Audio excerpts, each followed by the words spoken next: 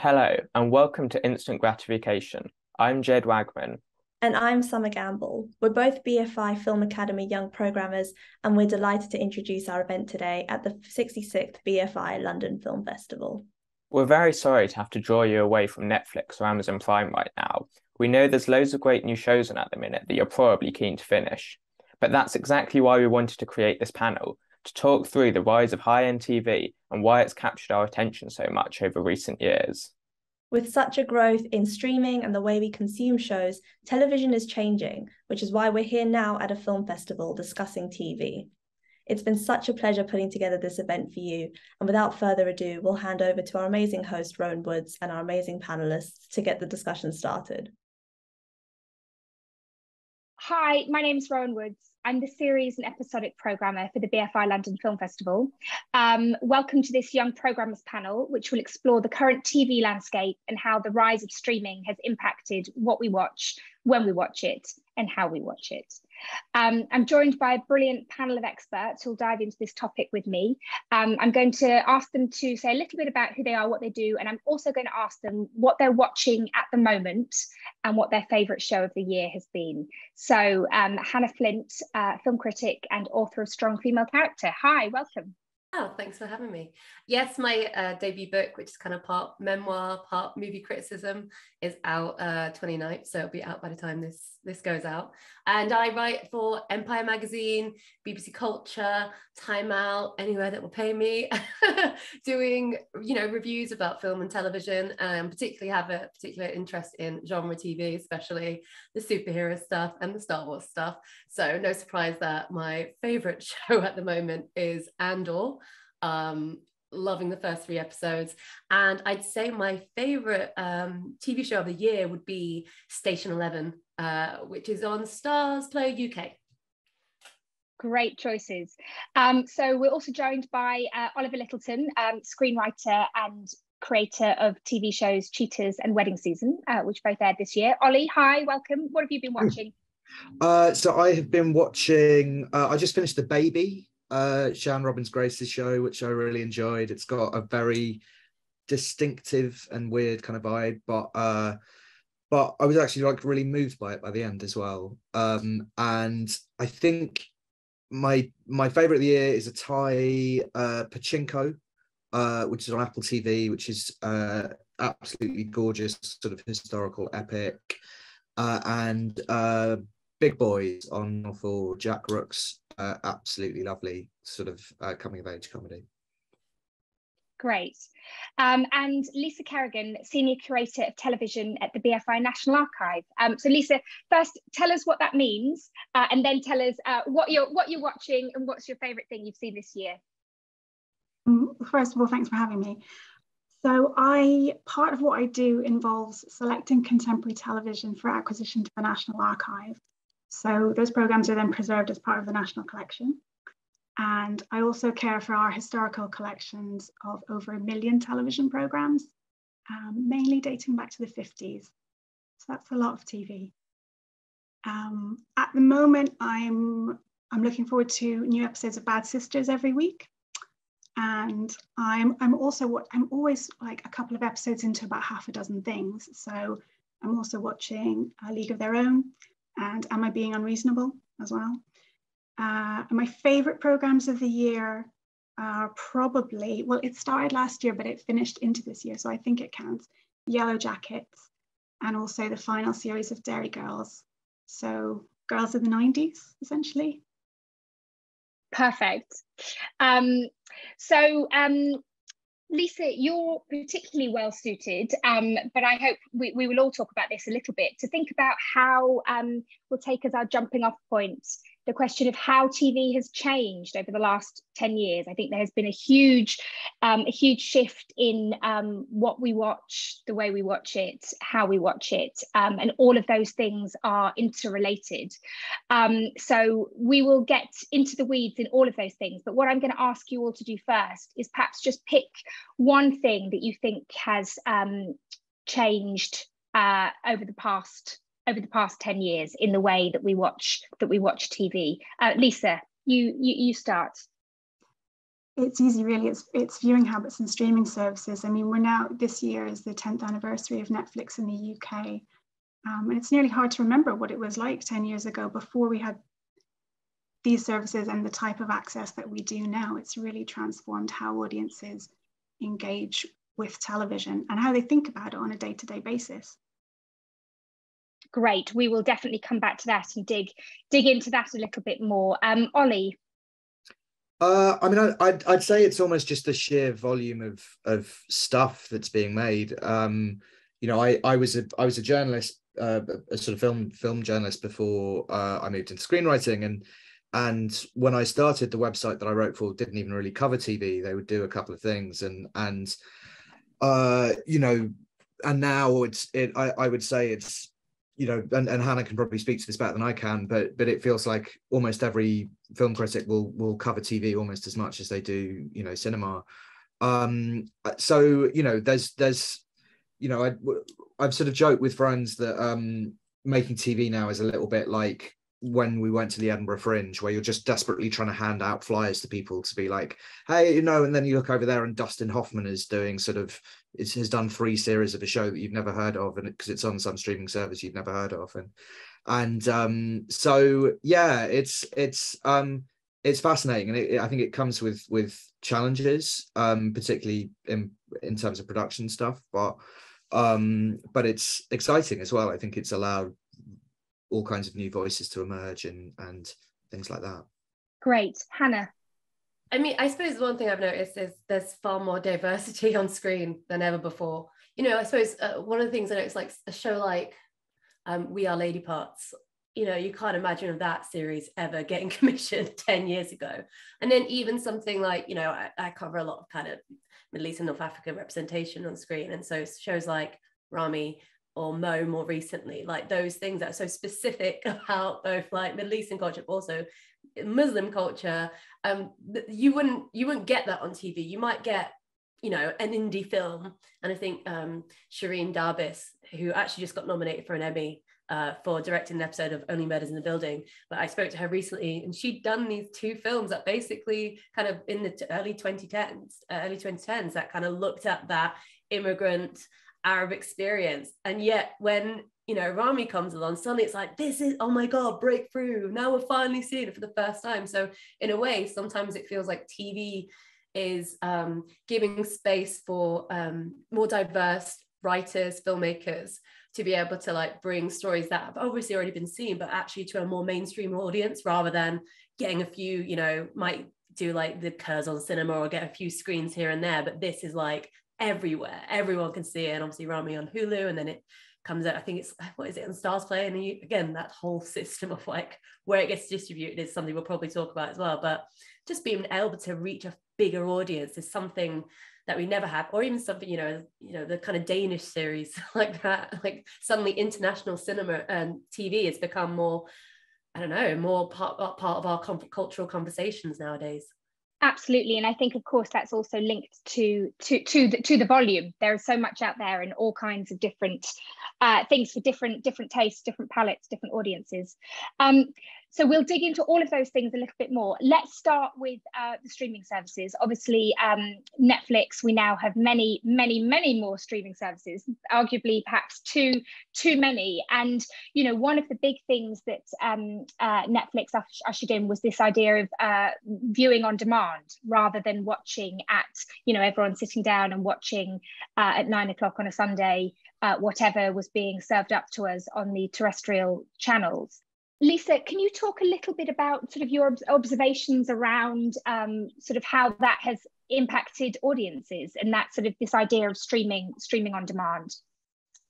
Yes, well, obviously Netflix are the pioneers of the binge streaming box set of dropping all episodes at once so you can swallow up in a weekend, and then like yearn for this next series to come out next year, you know. So I think it's really interesting that actually we see more and more of the streamers adopting more flexible models around releasing episodes and around releasing series, and kind of seeing the benefits that broadcasters have had of releasing things weekly, whereby then you can have a kind of an ongoing conversation about how a series is developing, or you can split it into 2 parts, as they've been doing with Stranger Things as well. It's sort of, it's much more flexible model now than it used to be, which still makes it difficult for audiences to keep up still, as to what's being released when, and whether something is weekly or whether it's all coming all at once. It's quite difficult to track, but I mean, as we've been saying, there's kind of more and more to enjoy in that. And what do you think the reasons are between something being released all at once and something being released weekly, or something being released in 2 parts? Is that down to creative decisions? Is that down to business decisions? Is it about retaining subscribers? What are some of those reasons? I think it's a combination of those things, and more you listen to executives and creatives, the decisions seem to be based around the content of the series or the type of the series and what is suitable to an audience for a particular show. If they will enjoy that slow burn of a weekly episode, or if they will prefer a binge. So it seems it's feeding into the commissioning process as well. Those kind of strategies about how things will be released is, yeah. I was going to add that, one of the things I found when I was doing more kind of coverage of, ratings, viewership and all that, obviously Netflix is very difficult to get ratings for because they're, notoriously secretive, but a lot of the conversation about like the social conversation. And actually at first when they were doing the binge, like it was like whole about binging. It was all, everyone watch it as soon as you can, drop it on a Friday, you spend the whole weekend watching it. But then you had series like Altered Carbon, which was a really great series, but that kind of, it lost traction. No one was really talking about it a few days afterwards. And I think now you're seeing far more series, whether it's the Disney Plus, are pretty much doing that kind of weekly release strategy, but also doing a thing where it's like everywhere at the same time, which I quite like, because I'm like, whether I have to get up at 8 a.m. if I want to watch something without getting spoilers, and I just accept that social media is the outer rim. It's lawless. If you don't watch it, don't go on Twitter if you don't want to be spoiled when it comes to TV. I think cinema is a totally different conversation because obviously not everyone can get to the theatrical release at exactly the same time. But you are seeing that where I think people enjoy that kind of, and you have a conversation that lasts throughout the week and then it builds up and picks up again. So I think we didn't have social media like this when, 10 years ago, 20 years ago and stuff. So even just accounting for that sort of, word of mouth conversation, that's what I think they're recognizing now when it comes to, releasing of series. Ollie, so you have just had your second show launch on Disney Plus a couple of weeks back, and that went up all at once. Were there conversations in the process around how that would work? I think there was a sort of strategy shift, I think, in that when we were commissioned, I think the plan was to drop everything, was to do weekly releases, and I think what they weren't sure about at the time is I think just drop 3 episodes to begin with, and then they're going weekly after that. Shows have sort of different sort of rhythms to how that's been working. I think ultimately, so we were sort of making it thinking it was going to be weekly releases, and then at some point I assume that the great algorithm, sort of reported back that certain things do better when they're sort of dropped all at once, and that's how we ended up going. So yeah, it's interesting. I think I think different shows benefit from different sort of patterns. I think I think what we're finding is that from what I've been told, people are getting through wedding season quite quickly, like they're watching it in sort of a couple of sittings over a couple of nights, which I think is a good sign, whereas something like House of the Dragon, for example, like I think it really does benefit from, as Hannah was saying, the conversation every week, that sort of water cooler sort of people going into work and being like, did you see it? Did you, all of that. Sometimes having watched it over breakfast or whatever. That was Hannah watching it over breakfast. Yeah. Waking up, the minute I wake up, it's like, put it on. She put it on. But also that's when I was working in certain places, like you'd get, because like in Game of Thrones, it used to go out in the US the day before on a Sunday night, and then on the Monday it would show in the UK, and I'd be spoiled for it. It'd be so frustrating because I'd have to write about it afterwards. So you know, that's what comes with the territory when you cover things. Sometimes you get spoiled when you don't even want to be. And we were talking, Hanna, you were touching on this a little bit, but talking about how these changes have impacted the cultural conversation. You know, if it's not one big show on BBC every week that everyone talks about, you know, there are so many different cultural conversations that can be happening at any one time, and certain shows can just slip under the radar, and certain shows, you know, potentially, like say a Lord of the Rings, if they have an awful lot of money invested in that show being successful and popular, they have a lot of marketing weight that they can put behind it. Does it make it harder for shows to cut through? Does that make it a more sort of a sort of difficult landscape for audiences to find the things that they like? Well, you said, you know, marketing, that plays, whether it's TV or cinema, that's like a massive thing for it. You know, I know someone who recently released Mr. Malcolm's List, which is, you know, British rom-com, anyone loves Bridgertons, they'll be like, this is perfect for them. And the marketing campaign was pretty much non-existent. And then there's also a thing where, you know, I said Station 11, I thought in America, like Station 11 was this revelatory series. Like I'd see people talking about it. They did like a kind of podcast, like as a companion piece to the series.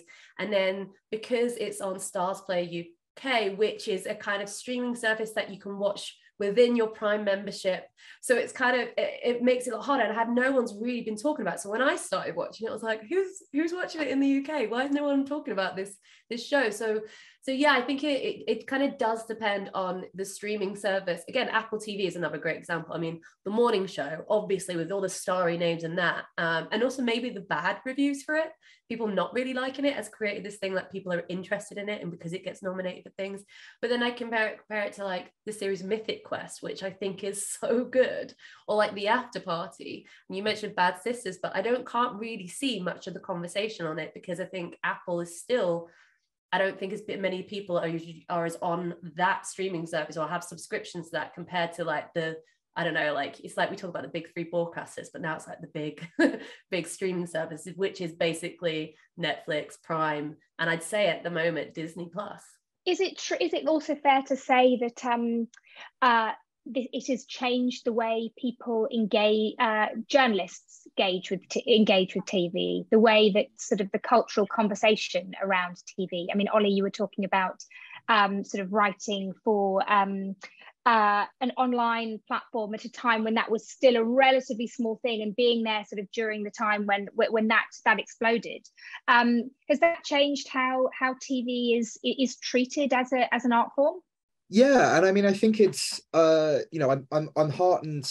I think sometimes in the UK, TV criticism has been something that you give to some, you know, a funny journalist who can say some sort of withering stuff about it, and it feels like it's being taken more seriously as an art form in the way that people like Emily Nussbaum in the US, you know, great writers like that.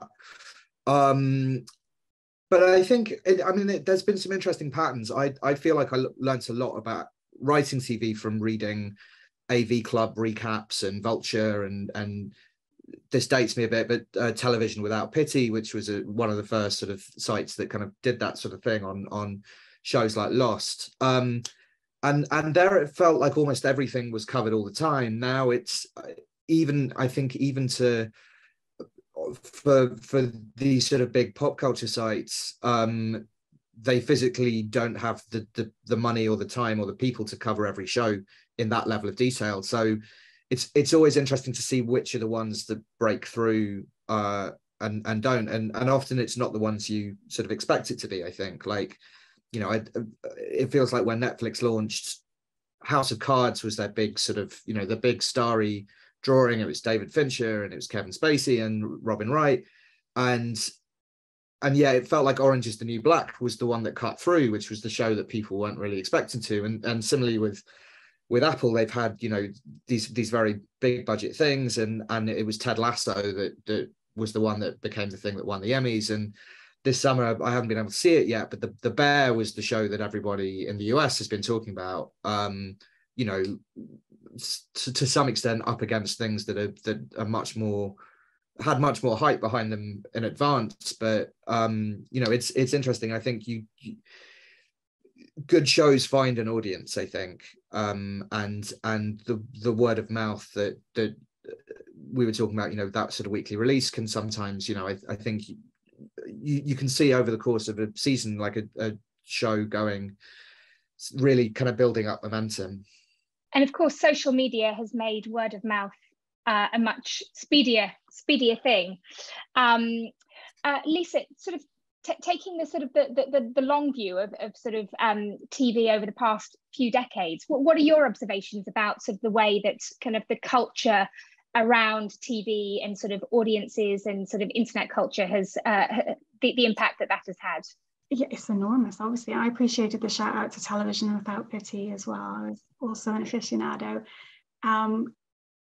It does make it really difficult to kind of keep track of everything now. So you do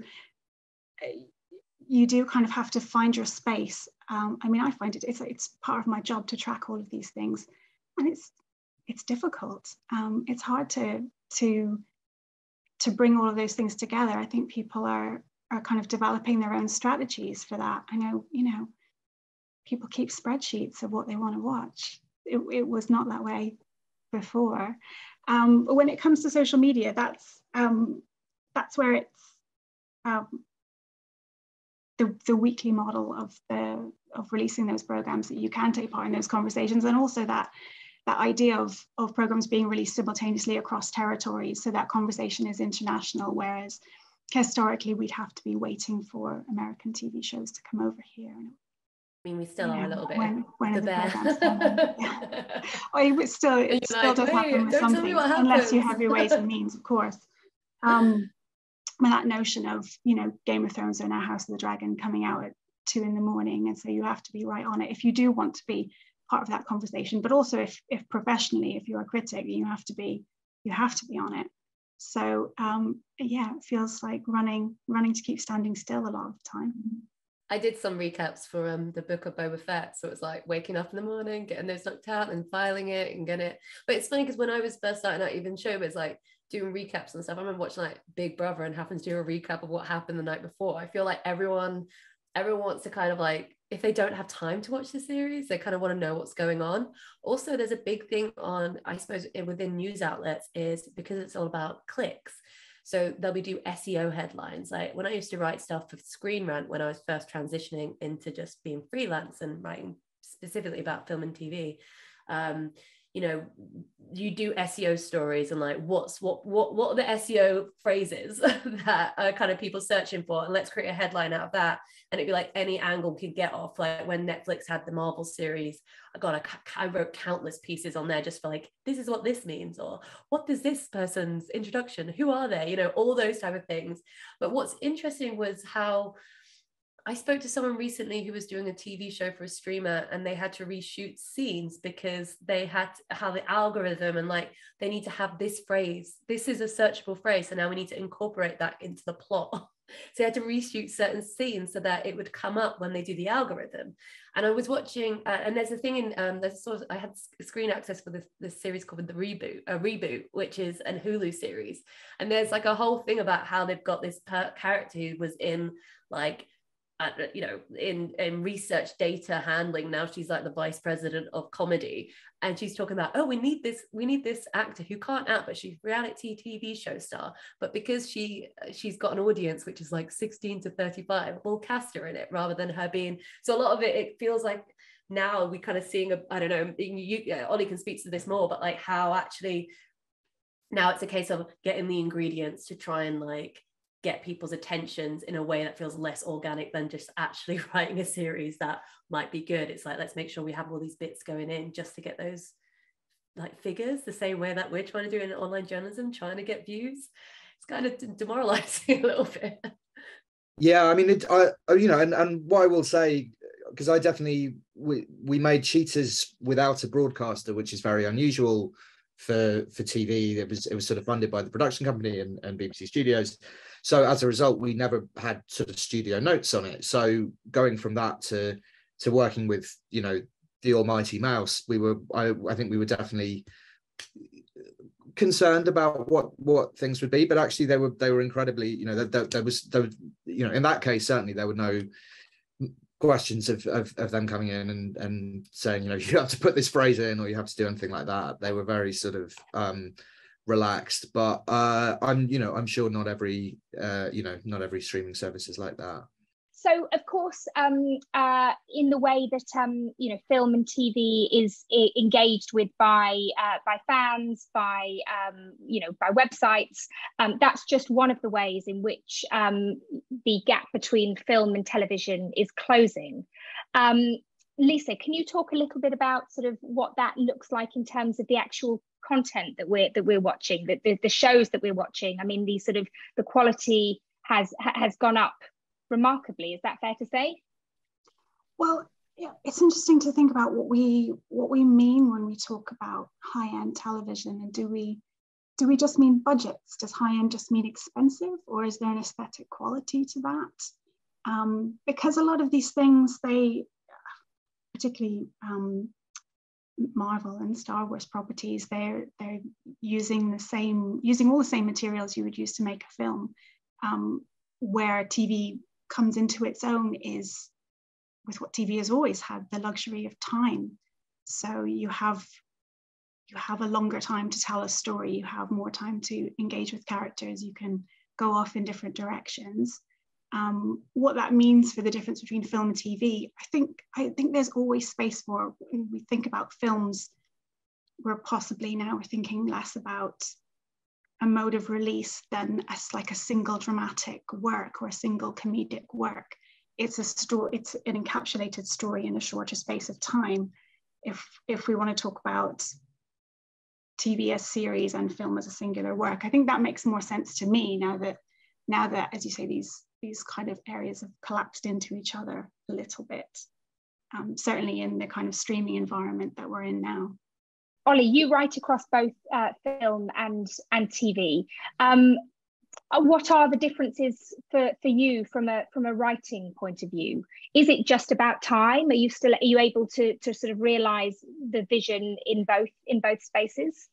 Yeah, I mean, I think I'm just starting to dip my toe into film right now, and the sort of legend of being a film screenwriter is that you get treated much worse than you do as a TV writer, right? I think, but I'm having a nice time so far. But I think what has started to shift in the last few years, it felt that the kind of peak TV boom meant that almost everything that was, and particularly with books and sort of true life stories, you were sort of starting to get, everything was almost defaulting to becoming a series or a limited series. And I think we all, I don't know if we all dread, but every so often you'll hear someone be like, yeah, we approached it more as an 8-hour movie than we did as a series. And I'm always like, oh, no. Because I think TV is its own medium, and I think it should stand out. Each episode should feel like an episode. It shouldn't just be a chunk of something else. I think and there have been a couple of examples this year of some quite big shows that just felt like they didn't have enough story to sort of cover the 8 or 10 episodes that they had. In general, I think we're better. They used to be something that I would call the Netflix slump, where you'd have like some of those early shows they were making, and I think it was just because people were trying to work out that like streaming model. But you'd have a really good first episode and a really good last episode, and nothing happening in between. Just sort of people kind of talking without any actual kind of story. So yeah, but I think it's now starting to, I think. And partly because film is making a little bit of a comeback as well. I think people are more open to the idea of like, do you know what? If it's 2 hours, it should be 2 hours. We don't have to sort of inflate it and stretch it out to more than that. And what does the proliferation of platforms mean for traditional broadcasters like the BBC, like Channel 4? Is there space for both in this landscape, Lisa? I think obviously there's added competition and there's pressure on budgets. I think there's pressures in production, which I mean have been really well covered. That there are shortages in crews and studio space and things like that. But I also think it's not all bad for the broadcasters, and the broadcasters do work with the streamers as well. And I think that gets forgotten, that they do co-productions, they do work together and turn out some really great things. I mean, Amazon Studios was a co-producer on Small Axe, for instance. There are opportunities there as well for the broadcasters. And the other thing is with public service broadcasters in the UK, the programs that they turn out, which maybe they don't get covered quite as much in the kind of cultural zeitgeist, but they're still pulling in really big audiences. They're still really, really important to people. So it's a bigger ecosystem than it was, I think, rather than seeing it all as pressure on the broadcasters. I think they might say the same as well, and that there's opportunities there. Of course, it's then difficult when the broadcasters make really successful shows and then the talent kind of goes off to streamers to make something. And what does this wider ecosystem mean for creatives, Ollie? Is it just about there are more places to sell your shows to? Is it entirely a positive thing? Is there any elements where if there is competition for audiences, and if a show's not working and it gets cancelled, does it also mean that it's a more brutal landscape? Yeah, I mean, a bit of both, I think. I'm a deeply anxious person, so I've always been waiting for the bubble to burst at some point. But for the minute, it's kept on going, and and I think it is. I can't really speak to what it was like pitching a show 10 years ago, but essentially, the impression I get is that if BBC said no, you take it to Channel 4, and maybe you take it to Sky after that, and that was it. And now that there are all kinds of places and all kinds of and I think there's also and something that's stretched back to something like Borgen 10 years ago, but obviously with Squid Game now being as big a TV show as there ever was. And that's another example of something where that just really came from nowhere and became this huge word of mouth hit. And so I think that means that studios and streamers are more ready to accept sort of shows from different cultures being able to sort of be sold elsewhere and things like that. So there's a lot of opportunity. I think things are starting to, I think there might be a bit of contraction coming. This year was the first time that Netflix lost subscribers, and I think there's been a sort of tightening of belts on from across the industry, really. People going, okay, we need to sort of take a breath and maybe not spend to the degree that which we've been spending.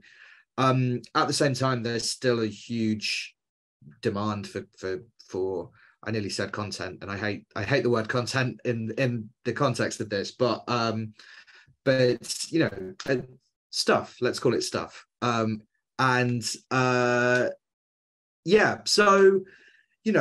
I think there's still some degree to which numbers, the number of people watching a show is not the only thing that can sort of lead to it being renewed. I again, we talked about kind of completion rates of a show, which I know more than one streamer is sort of value that almost more highly than literally the number of people watching it. It's to what extent are you engaging? Are you staying on the service? Are you things like that? I also feel like you mentioned the contraction, and I feel like we've seen that already, like a lot. I mean, I always think with Netflix, wasn't there a whole thing where they'll do 4 series and done, but then you see 4 seasons and done, and then I see something like Archive 81, which was like critically acclaimed across the board, and then they cancelled it after the final episode, and you're like, oh right. And then you look at the kind of other TV series that have also been cancelled, and a lot of them were female led or minority led, but you have something like, sorry if anyone likes Emily in Paris, but like that was a TV show that people said wasn't that great, But obviously it's that sort of kind of sweet spot for Netflix where they've got this kind of very long run of like what I call like Hallmark movie TV series, where it's about the kind of mediocre rom-coms that people just like to watch. Just, I feel like they're hungover films. Like, I just need a slight like manufactured sugary rush, and like that's it. So I feel sometimes, as much as these streaming services can be amazing, give these opportunities, it's like, where's the longevity of it? Like, how much are they investing in it? How much are they allowing for a series that might not get the most, like, be as like, oh God, like 4-quadrant, like appeal to every single demographic? Can we still have it survive? Because a very core, like you said, if there's a core fan base, or it's a very specific thing that's breaking the mold, can we actually invest and let it run its course, rather than, you know, cut and running because it didn't quite hit the way we wanted to? You know, I've always found it odd when Netflix are like, oh, we count a viewing if it's like, what, 2 minutes? Someone's watched it for 2 minutes. And so you kind of like want to, this is again, I'd love to know the actual data figures for some of these places, so we can actually know who is actually watching it. Because I think they said about the Terminal List, that series on Amazon Prime, I think they're saying, oh yeah, it got this many like billions of minutes, and you're like, well, let's break that down. That's actually not as good as you think it is. But yeah, I don't know, I feel like there's so much information out there that we haven't got, that we can't really make a very, I suppose, educated guess or educated kind of observation, because there is still a lot of secrecy behind the scenes about what's going on, and you know, what's the gatekeeping going on too. I was just going to say, I suspect that one of the things that is going to change in the next year or two is Netflix and Disney are both introducing the sort of ad-supported tier, where it'll be a bit cheaper and you have to watch a few ads, and I suspect that that's something that they'll have to start disclosing some of the data and some of the viewing figures, because advertisers will want to know how many people are watching a show and things like that. So that could be an interesting kind of shift to come. Yeah, definitely. What I was going to say is, with all of those things that Hannah was talking about, it is the case that the companies have more information about viewers than ever before, how long we watch something, the kinds of things we watch, and then also what people say about it on social media. There are all kinds of different things that can feed into their decision-making process, and yet still we don't really understand it. So as Ollie says, it will be interesting to see how ad-supported services have to engage with that a bit more and make that information available. For sure. And we'll come on to a sec. In a minute, we will sort of round up with some of our predictions of where we think things go from here. But before we do, we had the Emmys a couple of weeks back. How important are awards and sort of prizes for TV in the streaming landscape, where, you know, a show like Emily in Paris, for example, can find its audience without sort of critical or awards success? Well, it did get a Golden Globe nomination, but we don't really put much stock in Golden Globes anymore. I think these award shows are really kind of important, because, you know, just say, you know, TV BAFTAs or something, people might tune in, whether they're looking at Twitter to see who the winners are, you know, media outlets are all covering it, and there you've got a ready-made list of the best so-called best TV series on available right now, and telling you where to go. So I do think it does help, and also it does help for, I suppose, people. I'm seeing a lot of people, actors and filmmakers, go from TV and then be able to make their first feature, you know. I think or get their first like lead acting role. So I do think there is still stock in it, but I think that we have very much got this quite old school, very white centric way makeup of these memberships, these bodies who get to vote and decide. You know, it's interesting to see in the Emmys, I think it was like the first Black woman in 35 years to ever win a comedy award, and I forgive me, I forgot her name, but she's in Abbott Elementary, which is amazing. But you know, to have these kind of like still these firsts going on, you have to kind of think about like who is choosing what's the best. And yeah, it can be, you know, quite typical, the old frame of mind of like, yeah, we'll nominate maybe a few diverse people, but ultimately it will be the mostly white shows that win. We've heard a lot about sort of streaming fatigue and you know, audiences struggling to manage all their multiple subscriptions, particularly with a cost of living crisis, certainly in the UK, looming. Lisa, do you have a sense of what that might mean for audiences and for streaming platforms over the next couple of years? Have we reached sort of peak subscription? I mean, I think it's important to say that COVID had a big impact on this as well. And COVID really drove up subscriptions for all of the streamers, I think. And Disney Plus kind of launched it at just the right moment in the UK to kind of get people when everyone was locked down and having more time to watch everything. And so I think it's quite natural that we see those numbers coming down now because it was kind of saturated to a certain point. And then, as Ollie says, the companies are reacting to this by bringing in ad-supported services. So they will be cheaper and they will be ad-supported. And I think all the major streamers will be doing that very soon. Hanna and Ollie, any sort of final thoughts about where we go from here? Obviously, we've talked about ad-supported streaming platforms. Any other, if you're sort of looking into your crystal balls, what sort of shifts do you think come over the next couple of years? Well, I reckon we're going to get even more reboots and rehashed IP. I mean, I think we're going to Interview with a Vampire soon. The Vampire Academies. I mean, I do love hot vampires, so this is very much in my wheelhouse. I love it, but I think we're going to see that even more. Going to see even more of this crossover between cinema and TV releases, increasing that web narrative. And I kind of feel like we're also going to go back. I feel at some point with streaming services, they're going to offer a bundle. Like, you know how like Sky TV, Sky cable service, like, oh, you can get all these channels and this is what you pay a month. I wouldn't be surprised if streamers suddenly realize like they're not doing it individually. The best way they can get people to watch the shows is say, you can get five streaming services for this amount of month, and there you go. So I kind of see that's the way it's going to go forward.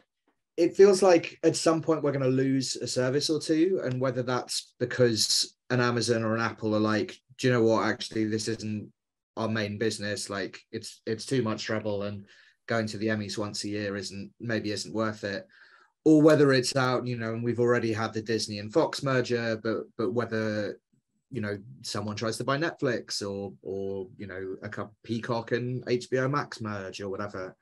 You know, it does feel that there'll be a little bit of shrinking. I'm sort of interested to know whether the sort of appetite for franchisee stuff is sustainable. Like, it feels like, you know, IP is the best way to cut through, but does Marvel start to feel a little bit special when you have something, feel less special when you have something dropping every 6 weeks, or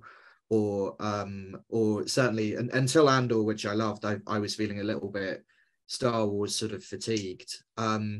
So, you know, but I think people have been saying that about movies for 20 years, and it's the appetite for sort of IP stuff keeps growing. So I wouldn't necessarily hold my breath on that one, but yeah. Well, I'd love to finish, as we finish up now, I'd love to ask each of you to just let us know one thing that you're looking forward to over the rest of the year. Is there, Lisa, is there one particular thing that you're looking forward to? Next series of The Crown. Me too. Ollie, what are you looking forward to?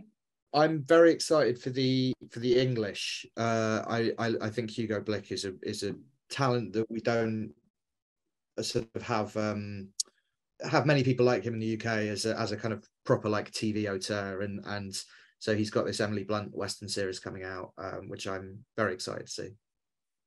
Which you're showing at LFF. Which world premieres at LFF. Thank you. And I suppose one thing I will say about the kind of TV and film kind of feeding each other, there are so many indie filmmakers and directors who takes them years to just finance a project. It can take 5 years or something to make a movie. So being able to kind of like, again, I'm interested in Talbis, but you know, she's been able to do work on, you know, Ozark or only murders in the building, and that's been a place where she's been able to work on her craft and, you know, keep her directing muscle going in between. So the fact that there are more opportunities, especially for people who are come from marginalized identities, they may be able to like continue working, whereas cinema obviously doesn't provide that that space more as frequently to be able to make great quality content or stuff, as we say. But to be able to do that, I think that's really important, especially as, you know, again, you know, not everyone can get to the cinema, and as much as I adore this theatrical experience, like, people are living these lives nowadays and they can't afford it all. So I feel like we should always be striving to have television offerings to be as good, as prestigious as what you see on the big screen. So I can only hope that the quality will not dip in favor of quantity, which I do think at the moment in certain cases the quality has dipped just for the sake of getting the quantity of things out there to be watched. Great. And is there anything particular that you are excited about? I mean, I don't know when it's out, but Abbott Elementary second season, it's already started in the US, and this is really annoying because I really want to watch out. Rami season 3, and I don't know when Yellow Jacket's coming back, but I need that in my life. It's so good. Yeah, I am particularly excited about Happy Valley coming back in the foreseeable future, and also The Bear, which we talked about earlier, and which launches here beginning of October. So as you say, Lisa, we could have talked for another couple of hours about all the shows that we are watching and loving. I would recommend a great podcast called The Watch from The Ringer, if you are interested in that sort of thing. And if you are also interested in the crossover between film and television, I would recommend the LFF's new series programme. Thank you, Ollie, for mentioning the English, which is our special presentation this year. Thank you so much, Hannah, Ollie, Lisa. This was brilliant. Thank you very much. Thank you. Thank you.